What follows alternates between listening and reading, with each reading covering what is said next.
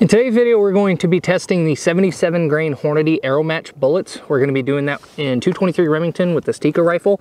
If you guys want information on all of the equipment, components, and whatnot that we're using in the video, please check the description below because it'll have detailed information on all that stuff. We're going to be doing an entire series with the Aeromatch bullets from Hornady. We're going to be doing the 22 caliber, 6mm, 6.5, and 30 cal. And we already did the 69 grain Aeromatch bullets with this Tikka T3X Super Varmint rifle, and they shot really good. So we're going to be testing the 77 grain Aeromatch bullets next, and all we're going to be doing is shooting 3-shot groups, and we're going to change the powder on each group and just go through and see how it does with all these different powders at about 100 yards. So we're going to start with 20.0 grains of benchmark powder.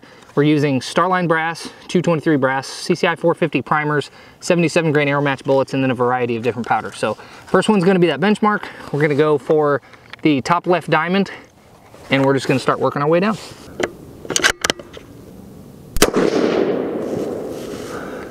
.24-20, 24-06,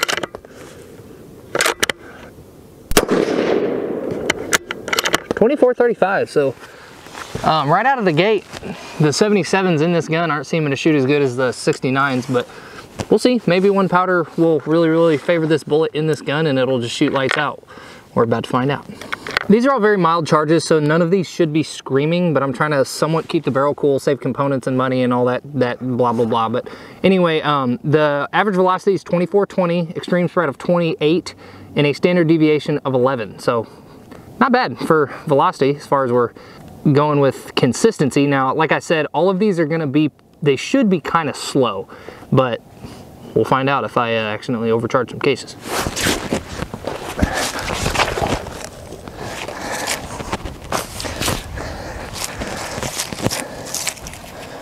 Next up is gonna be 22.5 grains of hydrogen H335. We're gonna be going for the top of the center diamond here. 25-37, 25-30, 25-65. So this is why you don't do load development and have different loads in one, or rather two different sections of load development in one box. I was reading from the wrong card already. So the first group was 20.0 grains of benchmark. That was correct. I believe that's what I said. But the second group, which we just shot, was 21.0 grains of IMR 8208 XBR. So totally discard the fact that I think I just said that was 335, because it's not. What we did shoot was 8208, and what that gave us was an average of 25.44, extreme spread of 34, and a standard deviation of 15. So my apologies, because that was totally wrong. Next is going to be 21.5 grains of Ramshot tack. We're going to be going for the top right diamond.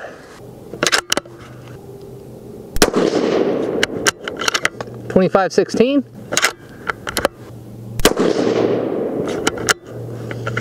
24-83,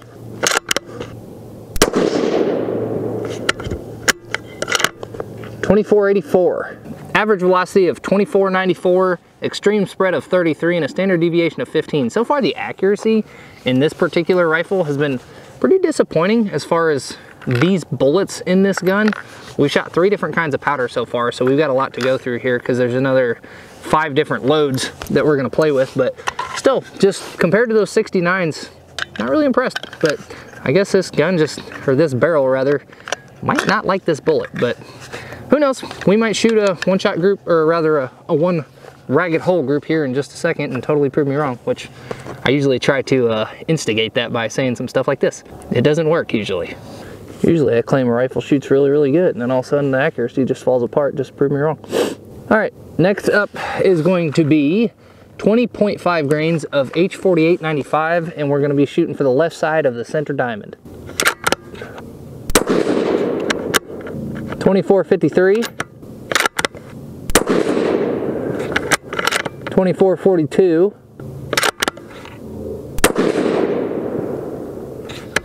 24-33. I think that was the best group we've shot.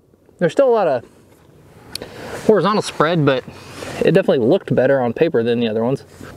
Average velocity of 24.43, extreme spread of 19, and a standard deviation of 8. So the velocity spread looked a lot more consistent. That's always good to see. So ironically, the next charge we have is 22.5 grains of,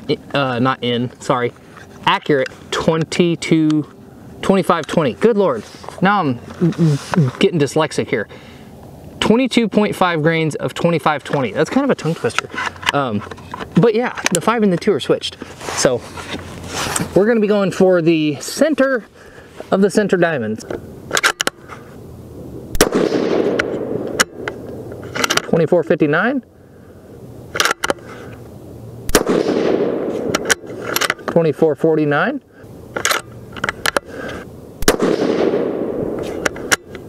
2445. Looked like the velocity was really consistent on that too, actually, so that one's kind of got me a little more encouraged as far as what the capabilities are here. And the accuracy was better, so that's also encouraging.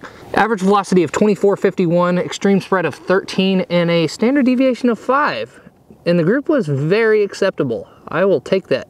When we shot the 69s, we had one group that was a ragged hole. I mean, every bullet was touching, which was really, really impressive with 22 caliber bullets. That always gets me pretty excited, but that was still a very good group. So, especially compared to the last ones, we will move on to the next group. Is going to be 21.0 grains of Vitivori in 140. All right, next we're going to be going for the right side of the center diamond here. 2421.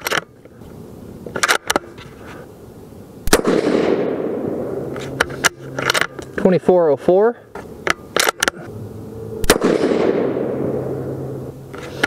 All right, I guess that third shot had to go inside one of those other two because I don't see it at all. I guess might have hit that second shot. Average velocity of 2403, extreme spread of 36, and a standard deviation of 14. Next up is going to be 21.0 grains of Varget, and we're going to be going for the bottom left diamond. 2417. 2402.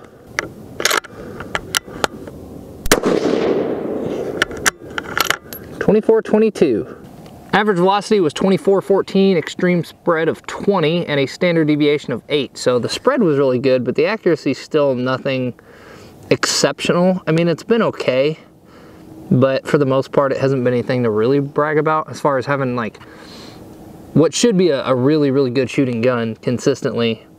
We just haven't seen ragged holes or anything, but they're shooting okay. Last group of the day is going to be 23.5 grains of CFE 223 by Hodgdon. We're going to be going for the bottom right diamond.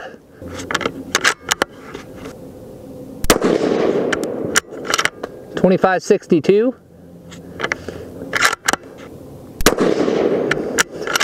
2553.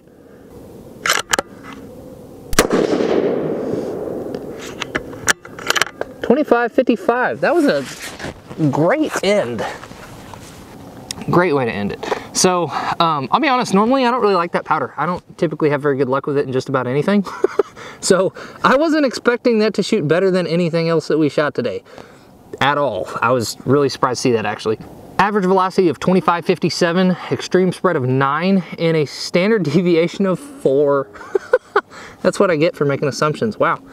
All right, so that's great. That makes me really happy actually. So the one group that shot really good was the one I expected to the least, but it definitely put more confidence for me in this particular bullet and that powder in this rifle. So again, at the beginning of the video, we discussed how we're going to be doing a whole series. I'm probably going to make a playlist out of it with these Aeromatch bullets if everything goes to plan and you guys show interest in it. So do me a favor, leave a comment, let me know what you want to see.